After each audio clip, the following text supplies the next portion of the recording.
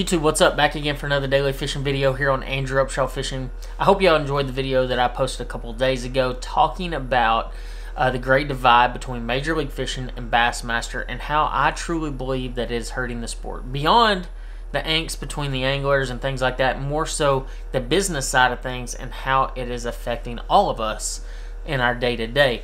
But guys, today's video is one that I've wanted to do for quite some time because I feel like a lot of guys overthink fishing. And I actually got a text message from a buddy of mine the other day asking when I was going to do an INURIG video. And the INURIG is something that I honestly had never even heard of until Stefan posted a video on it a week or two ago, whenever it was.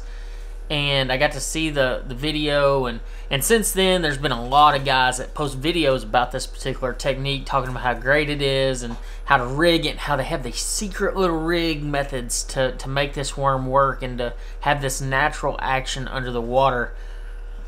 But that's not what this video is about. This video is particularly about how anglers overthink fishing. So this is not, and I just want to preface this is not a knock to Stefan or anybody else that's done this video. Because if they believe that it works, then that's good for them, and it works for them, and that's fantastic. But I truly believe that anglers overthink bass fishing. I think that we, as a whole, try to make it more than what it actually is. So what I mean by that is, how many high-level tournaments in the last 5 years, and I'll just go back the last 5 years because this rig hasn't been around that long, how many tournaments in the last 5 years has been won by the INURIG? Major tournament. Elite Series, Bass Pro Tour, National Professional League, Bass Open, Toyota Series, you name it. How many has been won by it? Based off my research, I haven't found a single one. Now granted, there's been a few Japanese anglers that have won a few events, and maybe they incorporated that into a catch or two, but that wasn't the primary deal. When I look at finesse fishing, and if you watch my channel enough, you know I'm a die-hard finesse fisherman. If there's a finesse technique out there, I want to try it, or at least try to figure out a way to incorporate it into my game.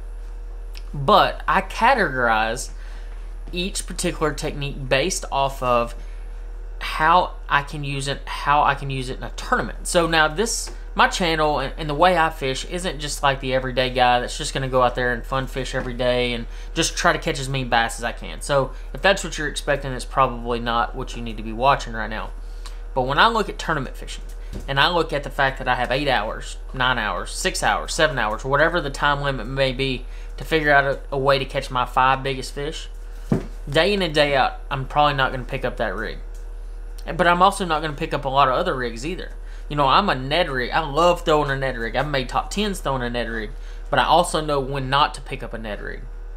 I also know when not to pick up a shaky head or a drop shot, and when to flip a jig. And that is the most important thing, is figuring out when you need to do things that are going to put you in the best position to catch a big one, and a lot of big ones. So if you look at tournament fishing as a whole, if you look at how guys approach finesse fishing, this particular rig, the problem with this rig is, based off of everything I've watched on it, it is a very realistic worm, but the walking worm was a really realistic worm too. You know, it curled up every time you moved it. There was a lot of natural action. The banjo minnow has some really great action too. My point to this whole thing is that there's some great baits out there that are great looking to fishermen, but not necessarily the most effective for tournament fishing. I did a video not long ago talking about the glide baits and why glide baits are not a great tournament bait. They're a great tournament searching bait. They're talking about going out there and finding fish. You can reel that glide bait around and you're going to see some of the biggest fish in the lake. Are you going to catch them? More times than not, no. You might have them bite. You know, look at a guy like Oliver Nye. You know, he fished the Opens this year, and I talked to Oliver almost every single event because we were in the same flight almost every tournament. And Oliver would tell me some of the size fish that he had seen that week, and it was baffling, the size of fish in some of these lakes where you wouldn't think there would be big ones. Smith Lake, Norman, just to name a couple, and talking about these gigantic fish that he was seeing coming up on this glide bait, but he wasn't able to catch. Whether or not just had a bad luck deal where they hit it at the boat and didn't get it completely, whatever it may have been. But at the end of the day, it still didn't put them in the boat. And that's not a knock to Oliver. He's one of the best glide bait fishermen I know.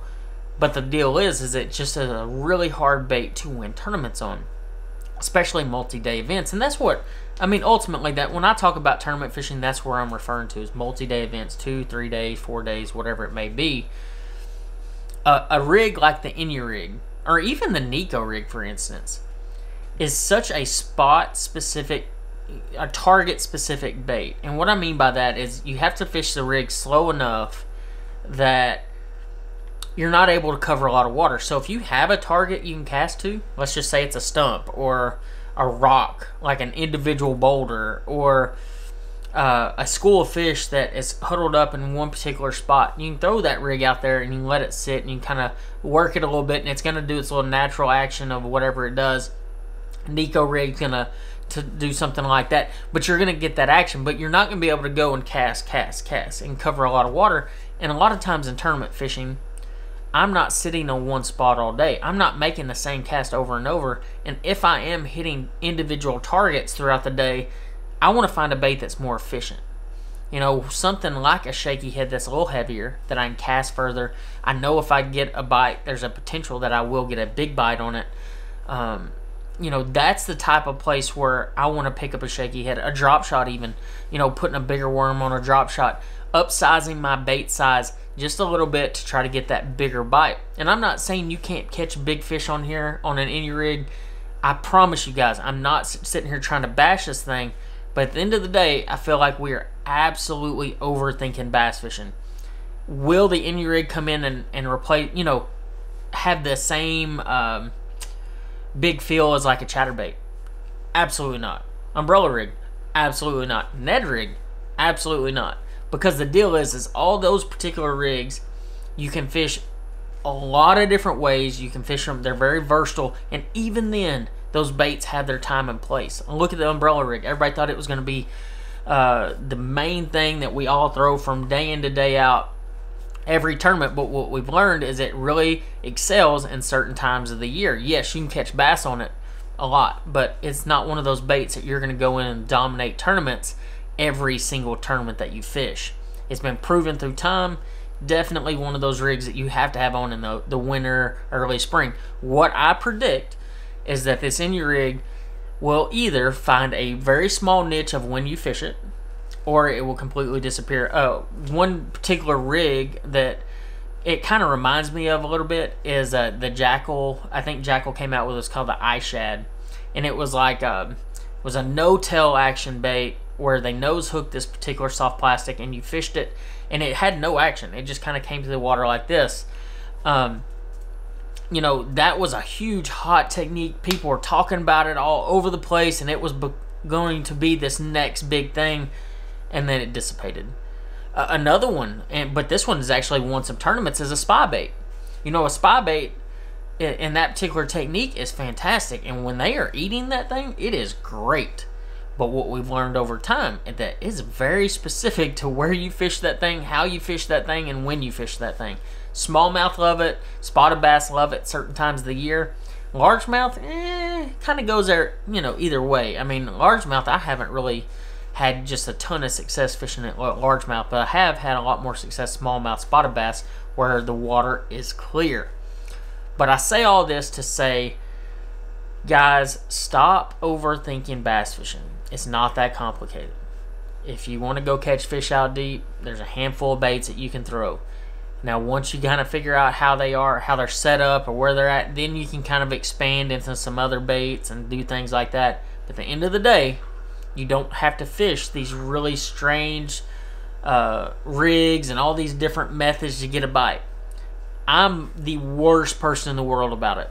I overthink bass fishing more than anybody, I feel like. I have 20 rods on my deck almost every single tournament. I'm tripping over them. But at the end of the day, I literally will fish every single rod. If you talk to any of my co-anglers, they're like, man, he literally will go through every rod on his deck.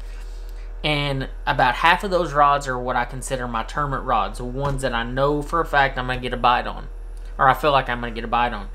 The other half to a quarter, around that range, are going to be what I consider maybes. I rig these up because I'm like, you know what, this is the perfect situation for this particular bait or this particular rig, and I'm going to pick it up and throw it if I get in the right situation. And a lot of times I will intentionally put myself in the right situation to fish said bait.